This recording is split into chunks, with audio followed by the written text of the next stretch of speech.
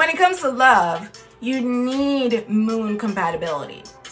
You need Venus compatibility. You don't even have to have sun sign compatibility. But at base level, we got to get the moon right. We got to get the Venus right. And my God, we got to get the Mars right. Because you can have all that, but if you're having terrible sex, it's not going to work. I don't care what you're saying now, but who wants to commit to 30 years of terrible sex? Nobody. Nobody that's grown. Only 20-year-olds think that doesn't matter. When a 20-year-old realizes that life is long and wide and they're going to live to be 80 and 90, it starts to matter. So base level, moon, Venus, Mars, and communication. Let's get some Mercury in there.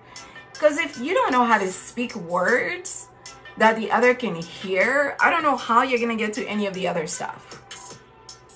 Like, it's just not happening. All these things are very important. They may not seem important, but after being with somebody for a while, they will become important. And if your natural disposition isn't compatible, then you're basically committing yourself to constantly working on these things.